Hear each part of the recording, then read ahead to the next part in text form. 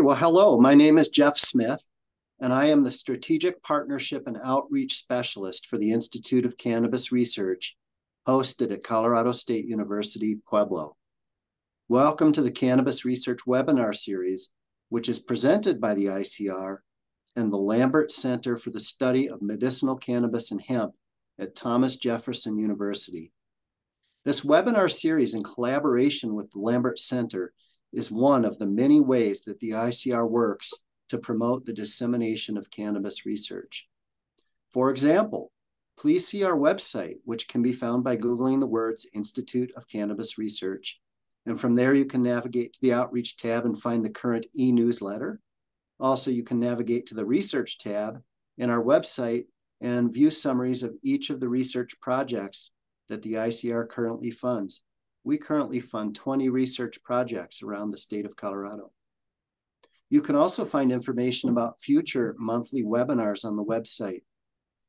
We are happy to announce that we anticipate launching a new website in the very near future, and so please stay tuned. You can use our current website now to sign up for our listserv to get updates about that and other activities at the Institute of Cannabis Research. Additionally, please note the link on our website to the Journal of Cannabis Research, which the ICR sponsors. The journal is published by prestigious Springer Nature and is always looking for both high-quality scientific article submissions and reviewers. Additional information about the ICR is also available on our website, so please visit us. Before we get started with the presentation, I would like to mention some logistical items for the webinar. Today's presentation will be followed by a short question and answer period. To ask a question, please do so using the Q&A feature in the Zoom toolbar. You can enter questions at any time during the presentations. We will address as many questions as time allows at the end of the hour. Please reserve the chat function in Zoom for technical issues and questions. Both the Q&A and chat functions can be found on the toolbar of your Zoom screen. It is now my pleasure to introduce my colleague, Ruth Charbonneau, the Associate Director of the Lambert Center, who will be introducing today's presenter and moderating the webinar. Thanks, Jeff. We're pleased today to have Dr. Tess Eidem, who earned her Ph.D. in microbiology, discovering novel antimicrobial compounds against bacterial pathogens. And she has continued to expand her knowledge in and outside of the laboratory, building a strong background in manufacturing, product safety and quality, and microbial detection and prevention measures, with a focus on controlled environment agricultural settings. Dr. Eidem is a senior research at the University of Colorado Boulder in the Aerobiology and Disinfection Laboratory, investigating air molds, allergens, and pathogens, where she works to uncover new methods to kill and deactivate microorganisms and their harmful bioactive agents. She is the chief scientist at her company Rogue Microbial Micro LLC, and she consults with CEA manufacturers, regulators, and laboratories in the cannabis space to understand and overcome microbial challenges. Please join her today in addressing and accessing microbial risks to cannabis patients and consumers. Thank you, and I'll turn it over to you, Dr. Eidem. Thank you so much for that introduction, and I'm really excited to be here today. I really admire the Institute of Cannabis Research and all the work that you're doing here in Colorado, where I am. So, as Ruth said, I am a microbiologist. I studied Staphylococcus aureus, and the last 4 years or so, I've been working in the cannabis space, where I got my start in manufacturing and have moved into more of a quality consulting role. And I also work as a senior researcher in the Aerobiology and Disinfection Lab at CSU-Boulder, and we study bioaerosols and allergens. And today we're going to be talking about the microbial risks to cannabis patients and consumers with a focus on cannabis flower products. So how do we assess those risks, and how do we address them as manufacturers, consumers, and regulators? So just to get started, let's take a step back and think about how far the cannabis industry has really come, especially over the last 10 years. In most states now, you'll see that a medical or recreational program has been legalized, where usually medical markets open up first. So there are a lot of medical benefits to cannabis that are pretty well established now, where it can be helpful for different therapies. And after a medical market opens up in the state, usually a recreational market opens up pretty shortly after. And a lot of that has to do with not only the medicinal benefits of cannabis, but also because it generates a lot of revenue, job growth, things like that. And in 2022 alone, nearly $3 billion in retail taxes were collected. So what I want to really emphasize in this is, even though, you know, cannabis is growing and it's becoming more and more common, it really did start as a medical purpose. And people are really starting to perceive it as pretty safe. So cannabis is really perceived as more of a safe product than a lot of other kind of similar combusted products like tobacco. You can see, I've just taken some screenshots here. The Centers for Disease Control, American Cancer Society, they have entire sections of their website that are dedicated to the use of cannabis or marijuana in cancer treatments to really mitigate some of the nausea and things like that that can happen during cancer, chemotherapy. And not only are these institutions kind of opening up a little bit more to the use of cannabis, but we're seeing a lot of people that you wouldn't necessarily expect starting to use cannabis more often. So these two articles are pretty recent. They just came out within the last few months, showing that senior citizens are the fastest growing cannabis clientele. And there's this recent paper that just came out talking about the perceptions of safety of daily cannabis versus tobacco smoking and secondhand smoke exposure. And again, this paper is really recent, just came out a few months ago. And the results of this paper were really interesting. I encourage you to go and read it. But basically, most folks who were surveyed really view cannabis as much different than tobacco. It's safer for pregnant women. It's safer for secondhand exposure to children than tobacco. And what's really interesting, and I just wanted to take another screenshot of the conclusions and relevance that was actually in print on this study, where it said, yeah, the study found that U.S. adults are increasingly perceived that daily smoking and secondhand exposure to cannabis is safer than tobacco. But you can see I highlighted here, given that these views do not reflect the existing science on cannabis and tobacco smoke, the findings may have important implications for public health and policy. So this is kind of a scientist's way of saying, yeah, you think it's safer, but you're wrong. And a lot of that is based on just very preliminary evidence. So we have more of an understanding of tobacco than we do with cannabis, but the literature is growing with cannabis to understand those risks. And it's growing more and more every day, thanks to researchers like those here at ICR. But there's still a lot that's not known, especially when we think about the fact that these were medical programs to begin with. We have a lot of vulnerable populations who are using cannabis. The most common way that people typically use cannabis is through smoking or vaporization of flower. And we have a lot of challenges ahead of us. So, you know, there's this big deal that cannabis is still federally illegal, even though that map I showed you of all the states that have legalized in one way or another, it's still federally illegal. It's a Schedule I drug, which to get into that category, you have to be considered having no accepted medical use and a high potential for abuse. So cannabis is right up there with heroin, LSD, and MDMA. Because of this, the federal government won't touch cannabis. So there's no federal oversight. There's no USDA regulation like with other crops. There's no FDA regulation like with other products that are consumed. There's really just piecemeal state regulations that cover the different aspects of manufacturing and consumer safety and things like that. There's also no good practices that are enforced in the US. So good agricultural practices, or GAP, good manufacturing practices, even health inspections that restaurants in each state have to undergo typically are not enforced in each state. So even when you're consuming cannabis edibles, they do not have to adhere to good manufacturing practices for human food or follow the Food Safety Modernization Act, or FSMA.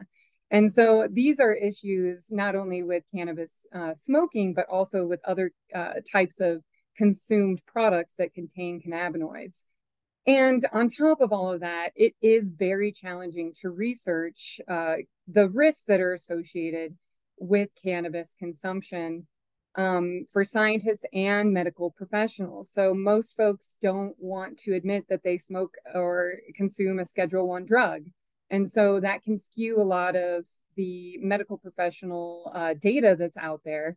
And as a scientist, it can be very frustrating to try to study this because like in Colorado, where I'm from right now,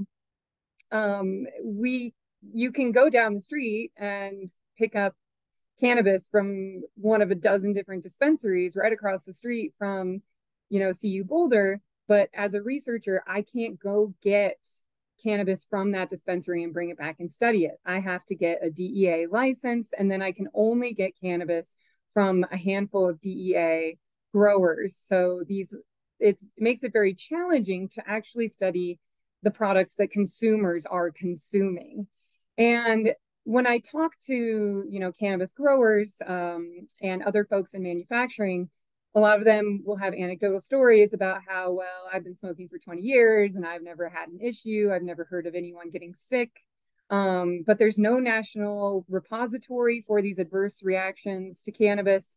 And I like to, really kind of reiterate the quote, absence of evidence is not evidence of absence. So just because we don't have a lot of evidence surrounding the risks when it comes to cannabis consumption, specifically those microbial risks that we're going to talk about today, that does not mean that they don't exist.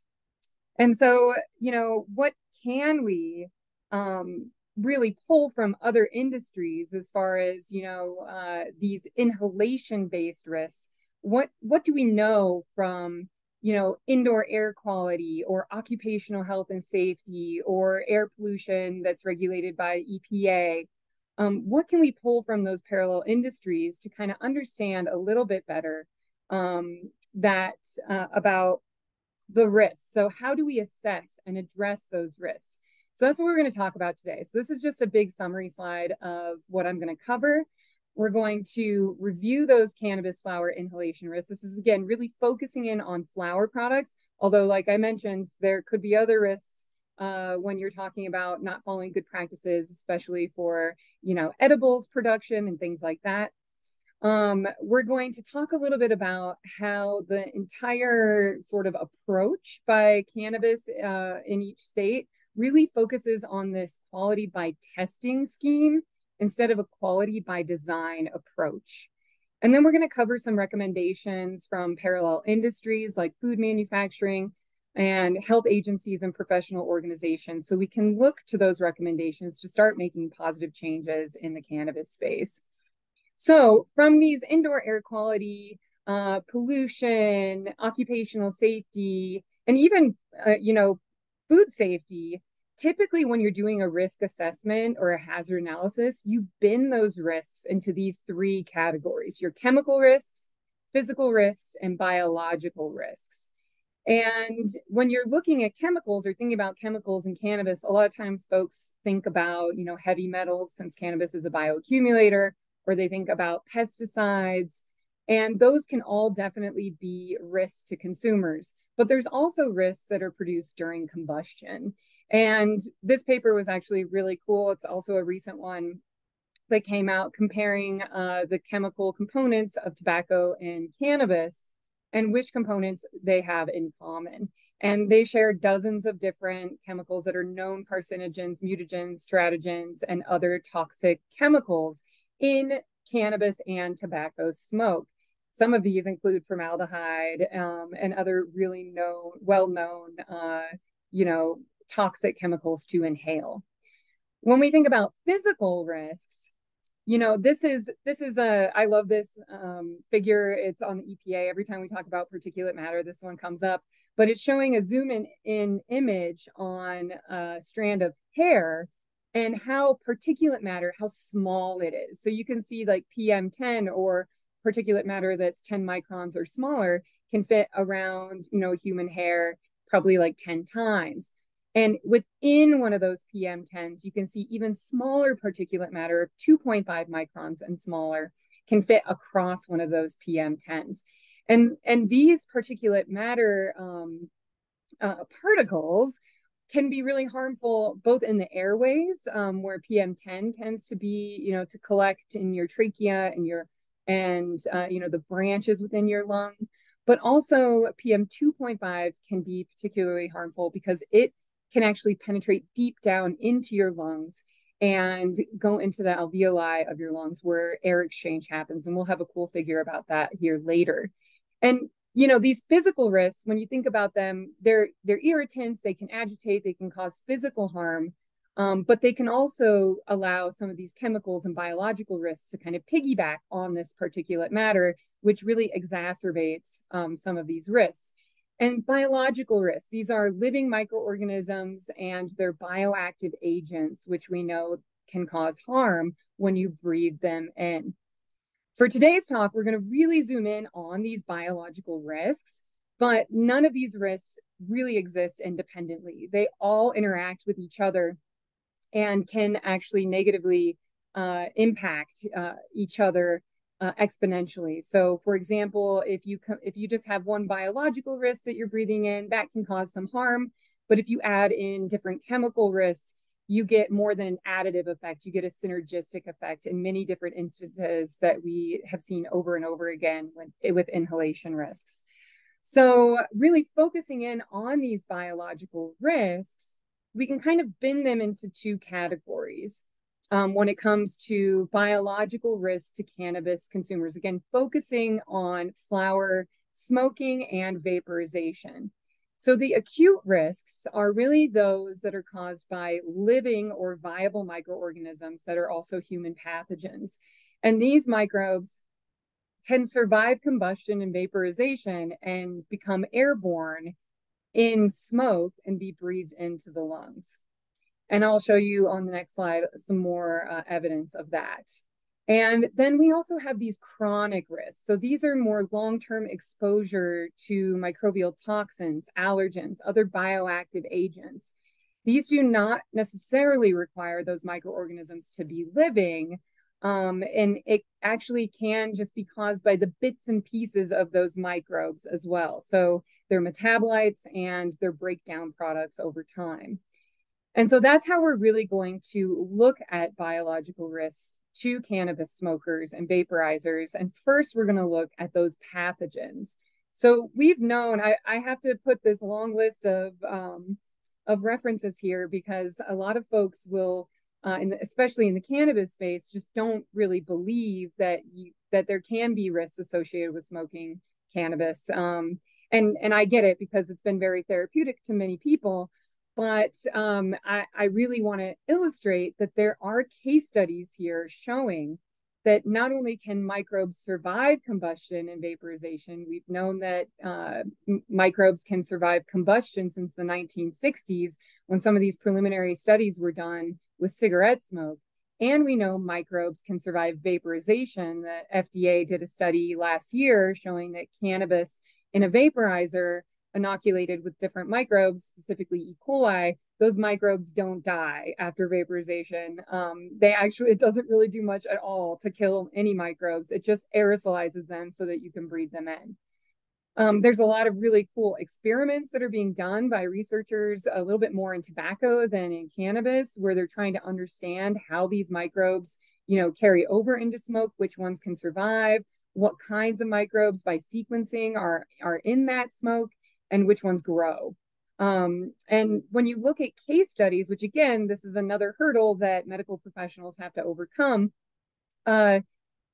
you can see that there are associations between smoking cannabis and different infections by these opportunistic pathogens like Pseudomonas aeruginosa, Cryptococcus neoformans, which is, these are all fungal. So Pseudomonas aeruginosa is a bacterial pathogen. Cryptococcus neoformans, Rhizopus and Aspergillus are all fungal pathogens, mostly opportunistic. And these infections are associated with cannabis use, again, with many different citations here. And again, because we don't have a real good view, sometimes scientists and other medical professionals kind of have to go back and try to figure out what the risks actually are by going and looking at insurance claims, which is what this paper showed, where cannabis users were 3.5 times more likely to have fungal infections than non-users, and about half of those infections were attributed to aspergillosis. So you can see that this is an X-ray cross-section of infected patients' lungs, and there are aspergillosis, dense areas of infection, and then there's even emphysema areas, which I'll talk about here on the next slide. So there is a correlation between some of these microbes that we can find on cannabis. We know that microbes can survive during combustion and vaporization, and cannabis users do have a higher incidence of infections, especially fungal infections of the lung. So these living acute risks can pose a hazard to users, but also so can these more chronic biological exposure to biological agents. So hundreds of fungal toxins have been identified. These are phylogenetic trees with a different color kind of binning together related organisms who produce very similar fungal toxins.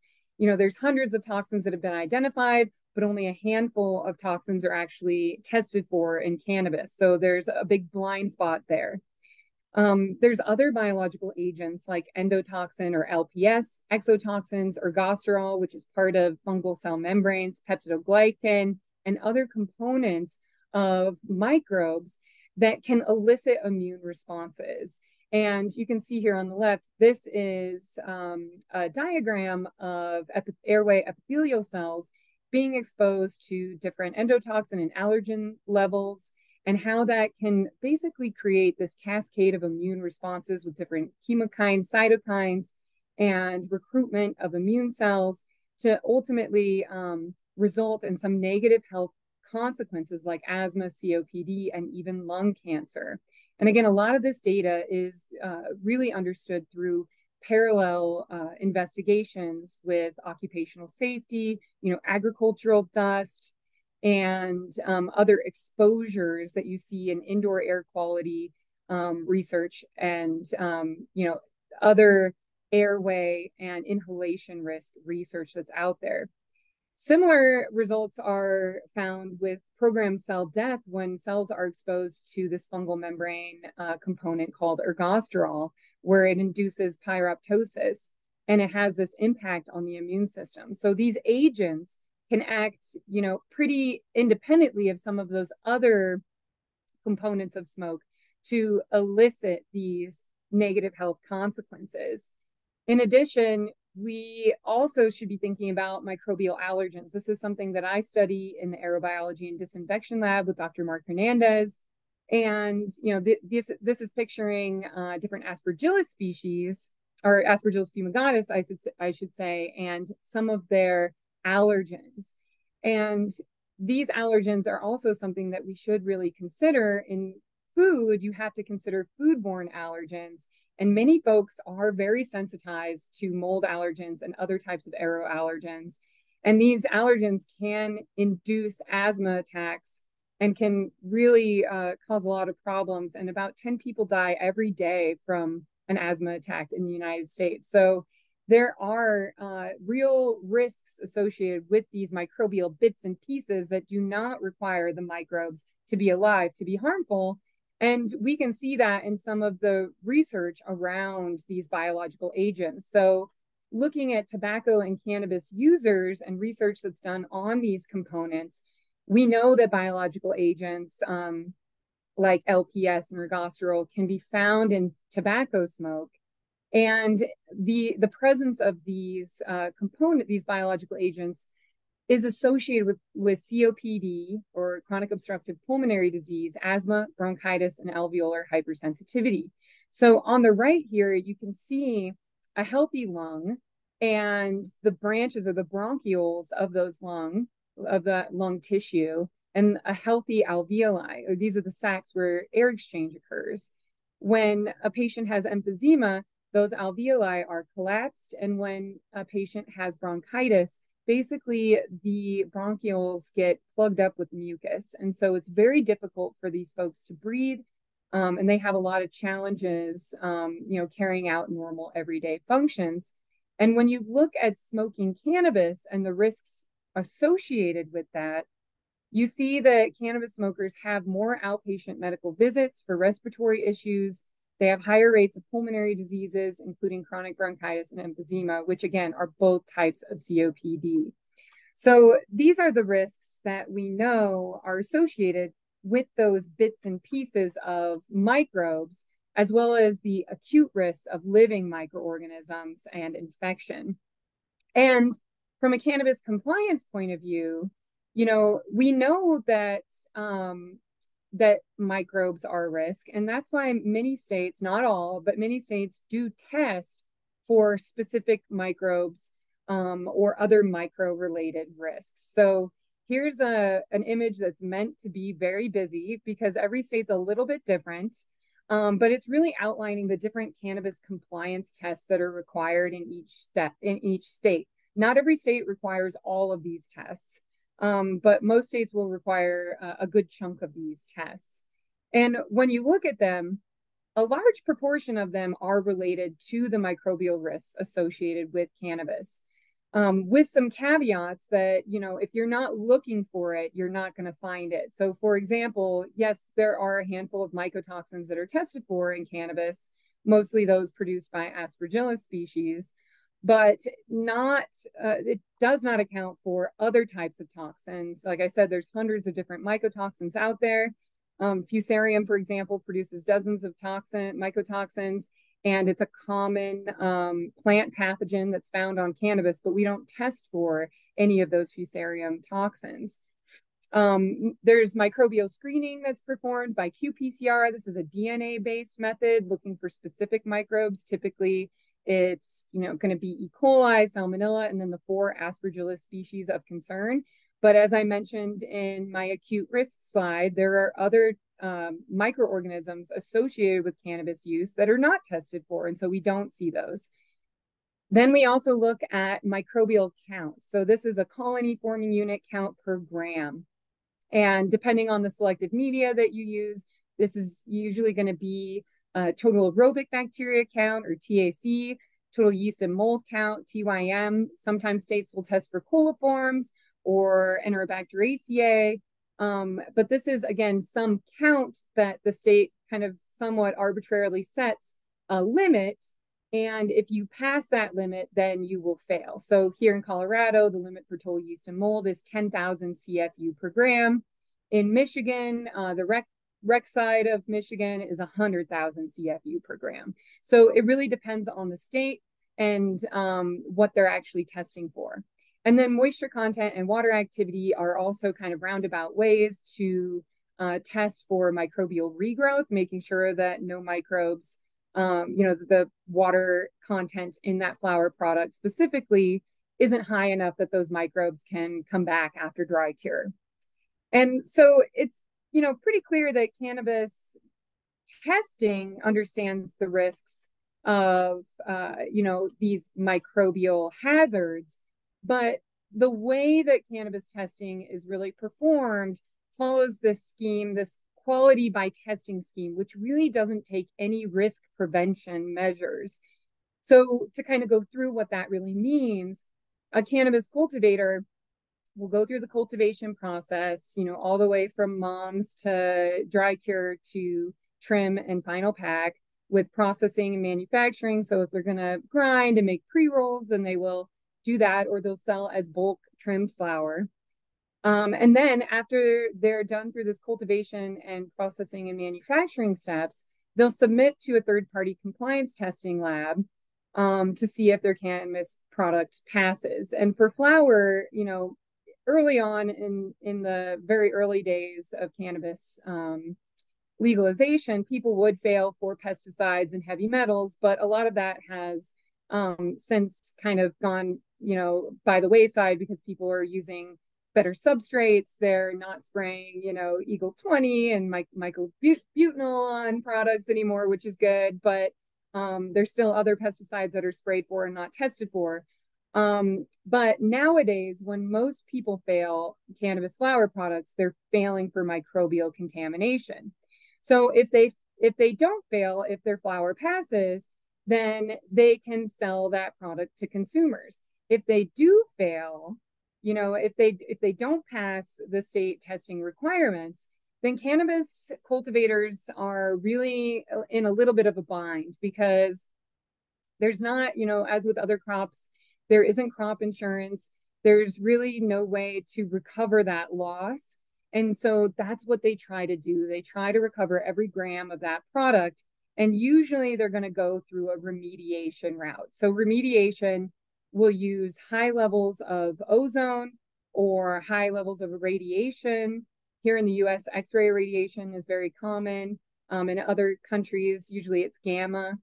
Or they'll use radio frequency. Sometimes people will just have a big UV light set up in their dry cure room and just, UV the crap out of their flower until it passes. So essentially they will recover that adulterated product, that non-compliant product, resubmit it for third-party testing. And in many states, there are not really regulations on how many times you can do this. So you can kind of go through this remediation process over and over again until it passes. And then you can sell it to consumers. And you don't have to tell consumers in many states that you remediated a failed product. And so, especially again, for these vulnerable populations, which are now making up a pretty large portion of cannabis consumers in the United States, this could be a risk to those consumers that this remediated product has been recovered. Some growers will extract that into oil, and very, very few people will actually destroy that product, again, because margins are so tight. And when it comes to manufacturing and reporting, there are very few requirements to really address the underlying causes for why you failed in the first place. Most of the manufacturing and reporting requirements really center around diversion and security, making sure that none of this product is going out the back door and into the black or gray market. And so that's really how these quality by testing schemes work, where the cultivator is kind of blind to their micro issues until they submit for third-party testing, and then they can recover through that process of remediation. Now, if you look at parallel industries like food manufacturing, they take a much different approach. They take a quality by design approach where they first build a product safety plan before they even make their product. They have to do a hazard analysis, proactively address any biological, chemical, or physical risks that can be introduced during their process from their supply chain or from their environment. And they have to put in controls that they monitor. They have corrective actions if those controls are not, if they don't work.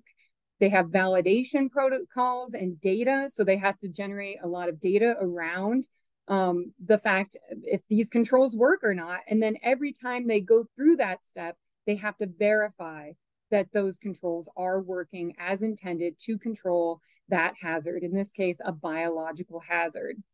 And within that safety product plan, there's a lot of overlap between these different controls that you have to put in place. So I'm a PCQI, a preventive controls qualified individual.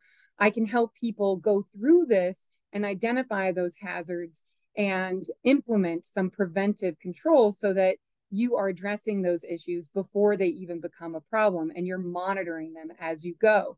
And all of this sits squarely in your GMPs, your good manufacturing practices, and other prerequisite programs. So good sanitation program, good glove use, hand washing, what to do when employees are sick. All of that really is built around this product safety plan. And that is something that is just not really done in cannabis. It's, again, following this quality by testing scheme. So there's really no need in cannabis right now to really address the underlying root causes of why they're failing for microbial contaminants. And that's really unfortunate because there is more and more data that's coming out about those underlying root causes of contamination. And there's this paper that came out by Zamir Punja up in Canada. He's a plant pathologist. And this paper really goes through all of the different contributors to high total yeast and mold, or TYM, counts on cannabis product.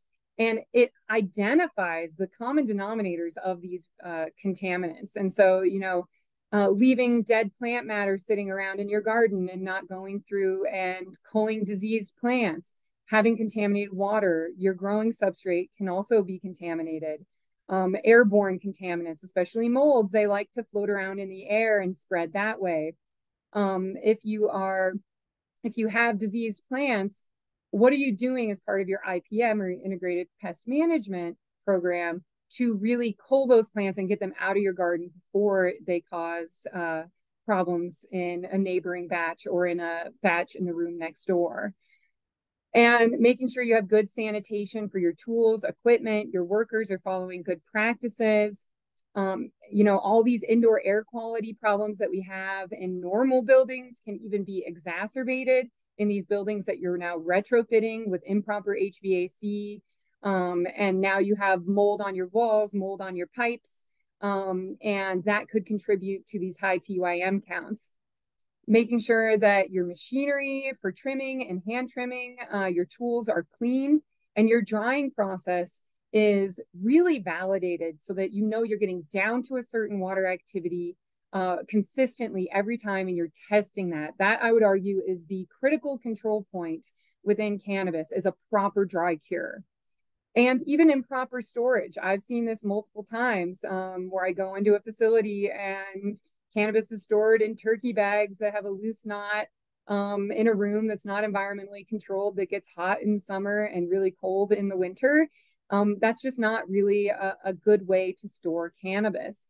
And so what we can get from the research that's being done on cannabis and high bioburden levels, or those high CFU per gram counts, is we can really take that and, again, take a quality by design approach to look through the entire process of cultivation and ask yourself, as a manufacturer, where are these different risks coming in at each step of your process? Environmental microorganisms. If you have mold on your pipes, which I just saw at a cannabis facility earlier this week, is that going to be the same mold that you find on your final product? Is that going to contribute to high TYM counts? Well, how do you test for that? What are you going to put in place to control for that? Raw materials. I've seen cocoa. I've tested cocoa so many times and seen aspergillus, seen E. coli. Those raw materials are coming in from a supplier. How are they going to control that risk? And how are you going to control that risk so you're not bringing in Trojan horses into your garden? Water quality is a big one, especially if you're recirculating water or you have drip lines, making sure you're cleaning those drip lines. Pathogens, normal parts of plant microbiome. So microbes live everywhere. They live on plants, they live on people. Not all of them are bad, but if those microbiomes are dysregulated and pathogens come in, that can lead to high TYM counts or other high bacterial counts. Again, good handling by your workers, so you're not introducing microbes. You want to have a good dry cure and a good storage environment, so you're not introducing or allowing spoilage microorganisms.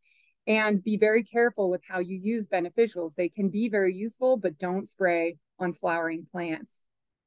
And again, if we take this, we can really take these preventive measures and start adapting them from other industries. So I really like this pathogen control equation that's from the Innovation Center for U.S. Dairy.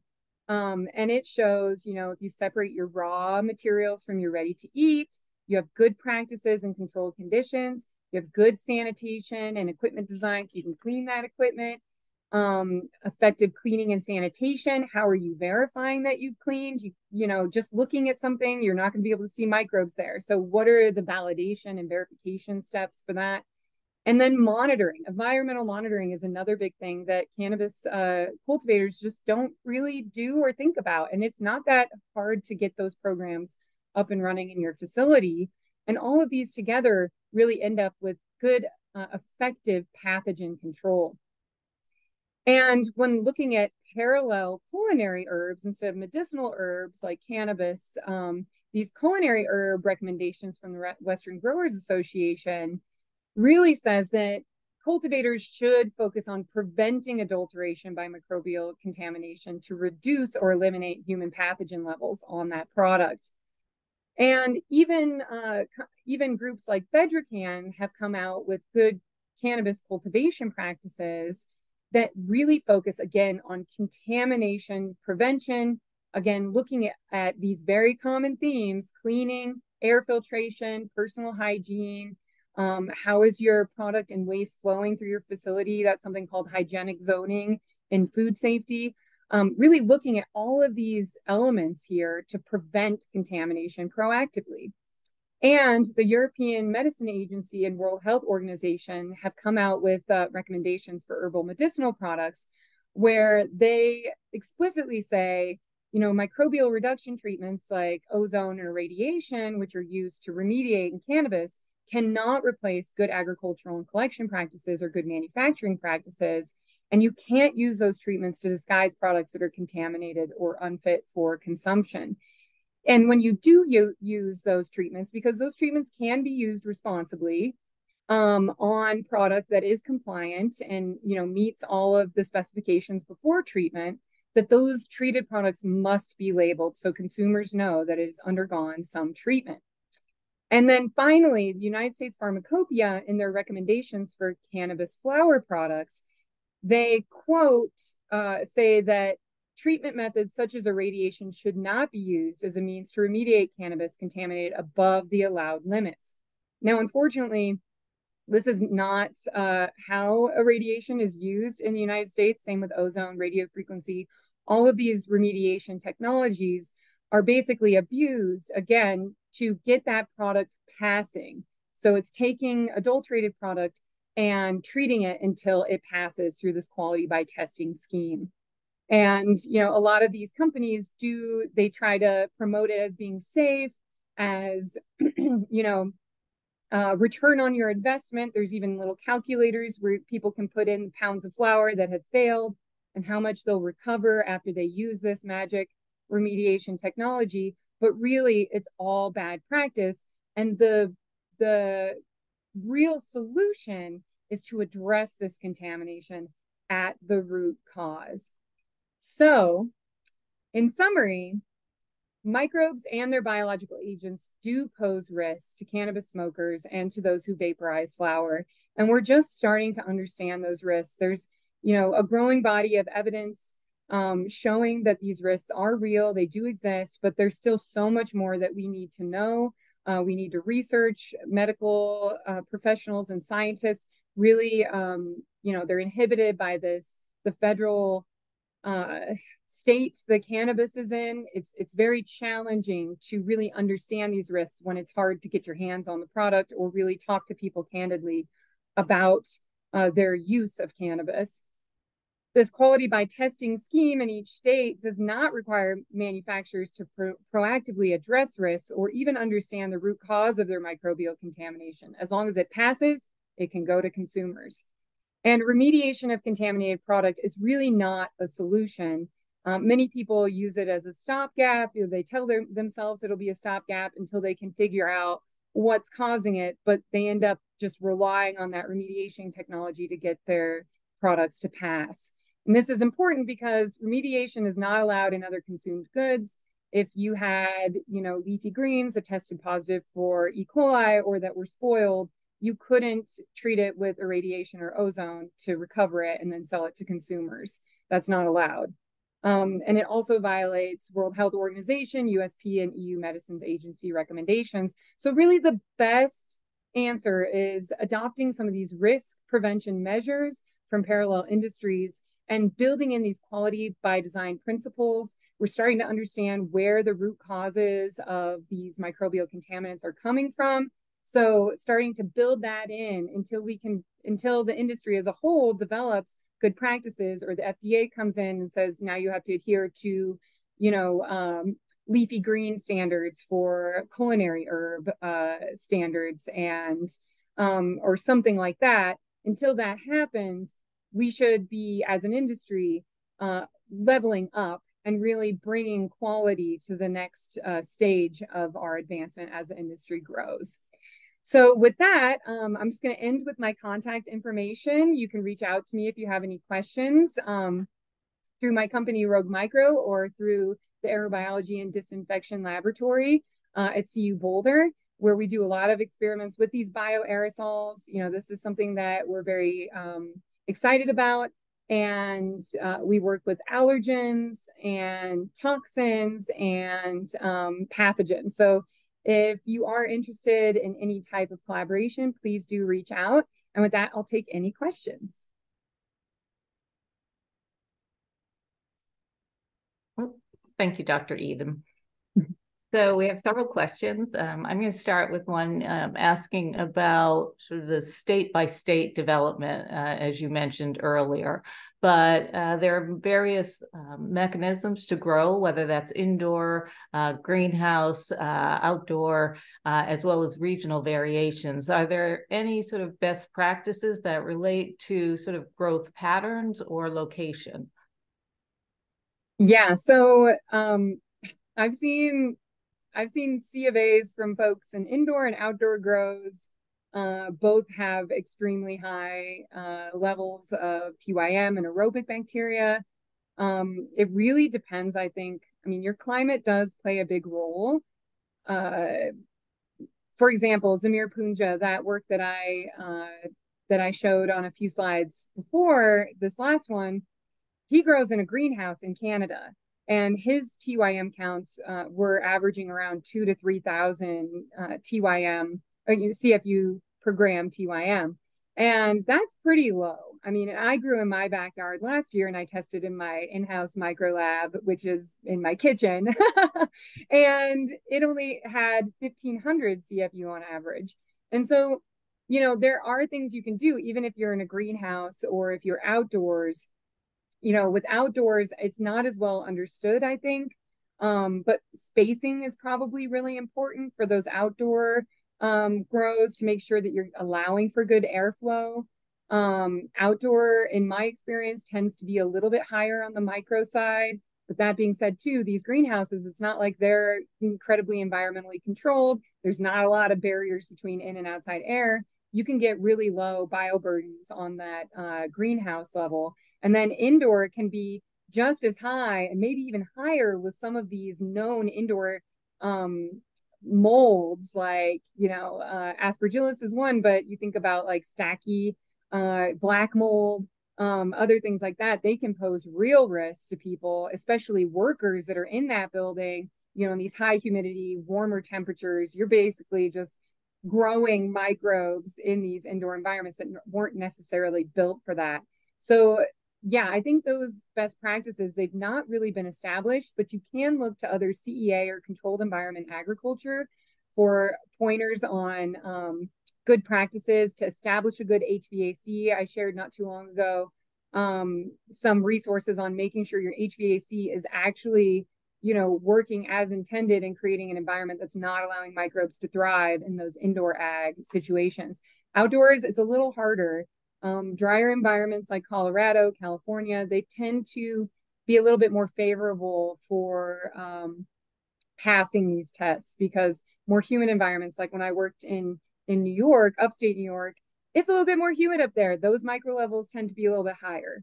So it really does, it's not really well understood, but look to those good CEA practices if you want some guidelines.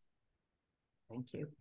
How should patients respond to pharmacists or bud tenders who tell them that microbial remediation does not adversely impact their medicine? Yeah, so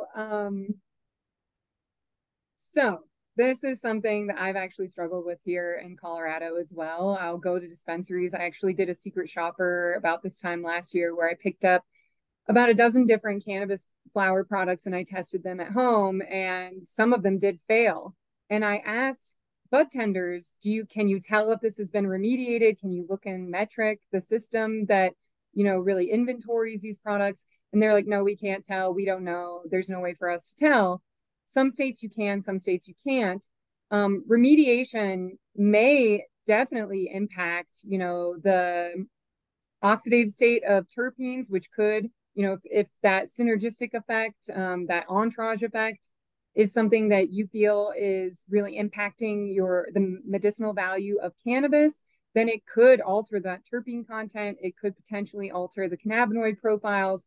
But really, in my mind, the risks are those microbial skeletons, are all over that product. Just because you've got that product compliant, because it now passes that threshold of bioburden, does not mean that you've removed those risks. So maybe some of the acute risks of living microorganisms have been mitigated, but all the bioactive agents are still there. It does not erase away those microorganisms. Their skeletons and their agents are still all over that product, and still pose a risk to consumers. And that's really where I would say the major risks are.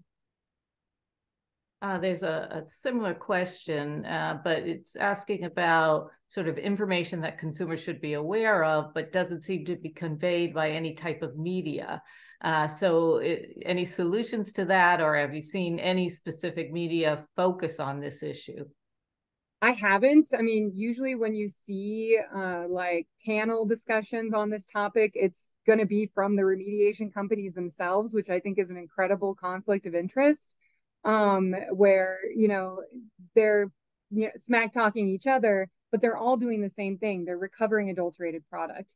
And I've been screaming into the void about this for the last year or so, just because I have seen remediation technologies abused in the industry. And it's not being done to protect consumers. It's being done to protect investors' pocketbooks, because they want to recover this product instead of actually address the root cause of these microbial contaminants. And that's really the issue is, we focus on pesticides, which do have risks, and I don't want to undermine that.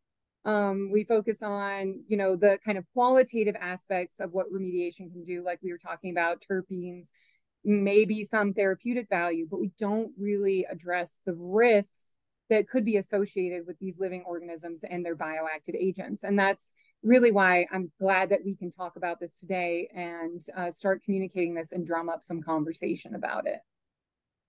Thank you. This question, the speaker wants to make sure they got the information correctly, that vaping does not provide any decrease of E. coli in aerosol, but do you know if smoking does decrease bacterial load in smoke? And also, do you think this difference would be observed for myotoxins? Vaping wouldn't destroy it, but smoking would. So, vaping does not get as hot as smoking. Actually, a lot of people prefer vaping flower because it's not as harsh to smoke. It preserves some of that terpene profile for that sensory aspect. You can really smell and taste it a lot better when you're vaping. But because it doesn't get as hot, those pyrolysis, that reaction, that combustion reaction doesn't happen at as frequent of a rate. And so what that FDA study showed is basically there was no difference before and after vaporization with E. coli. And E. coli is a pretty vulnerable microbe. We're not talking about a spore former or spores from fungi, which are really, really resistant to heat and other types of environmental challenges. We're talking about E. coli, which is kind of the pansy of microbes, right? So it really showed no difference. There's not been a lot of studies done, as far as I know, on cannabis combustion, tobacco combustion a little bit more, and they have shown that those bioactive agents like LPS or ergosterol, not much has been done on toxins. But if those components can carry over, it just is, logical to assume that some of these other bioactive agents can carry over. And when you also think about it, when you combust cannabis, THC gets converted to THC, but that doesn't get broken down completely into its other molecular components. And so it's preserved as well. That's why you get high. And so, a lot of these components are likely not going to be completely broken down during combustion either. Do you have any recommendations for approaches to viable microbe and endotoxin sampling in aerolized e-juice? impactors versus impingers versus membrane filters? Ooh, this is definitely a cool like aerobiology question. I'm so glad I'm in Mark's lab. So in our lab, we use something called biospots. They're made from aerosol devices up in just northern Colorado, I think in Loveland or Fort Collins. And it is called condensation capture. So basically, their air flows over this wick that has different temperatures and humidities along the sections of that wick.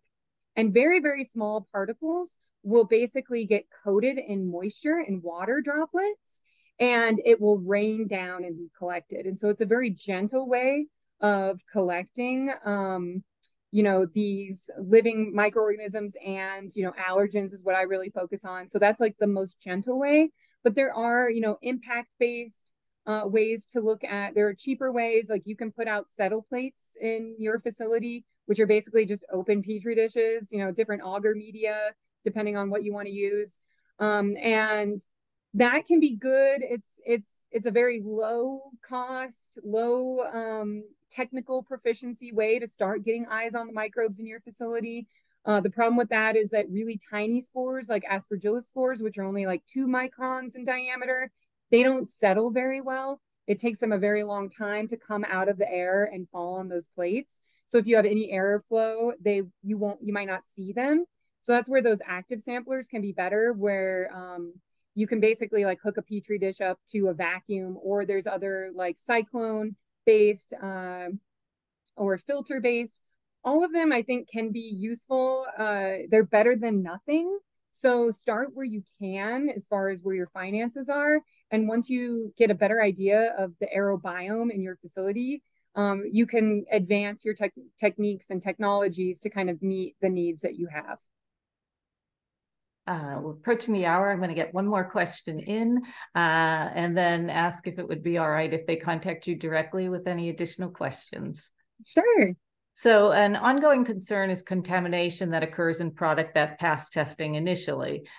Is there a standardized process used in other similar industries that can control this? That's a great question. So when you look at like other herbal products or spices, that's another kind of parallel you can draw from. Basically, you want to store cannabis in a cool, dry environment. So USP does have some recommendations for what cool, dry environment means. You really want it to be 50% humidity or lower and below 60 degrees Fahrenheit. So a nice, cool, dry place for storage of your final product. I would even put in hygrometers into those final storage bins to make sure that you aren't accidentally spiking in humidity in those storage containers, because you might try and bring everything down to a moisture content or water activity that you think is good, but as everyone knows, those things can fluctuate if you don't allow proper curing. And most people, most cultivators want to get product out the door, and so they don't always cure for the time to really normalize that water activity. And so just keeping an eye on that, putting some tools in place so that you can monitor that. Most microbes won't be able to grow if your water activity is about 0.6 plus or minus 0.05. So that's like about 60% relative humidity if it's at equilibrium with the environment around it. So that's where those little $5 hygrometers can really come in real handy. So and good storage is something that also a lot of cultivators don't have room for. They'll kind of store things wherever they have room, and in the office and in the hallway, so making sure that you've gone through all this hard work to grow and cultivate and dry and cure this beautiful product. It's past testing. Don't drop the ball during final storage. Make sure that you dedicate space and resources for that. Thank you, Dr. Eidem. We have had loads of questions to your presentation that we weren't able to get to. So we posted your email address, and I'd urge the participants to contact you directly with questions. But we really want to thank you for your presentation, the importance of the issue, and sort of bringing it forward for discussion about both patients and consumers. So thank you. We really appreciate your presentation. Thank you so much. It's been really nice to hang out with all y'all. Thank you. Goodbye. Bye.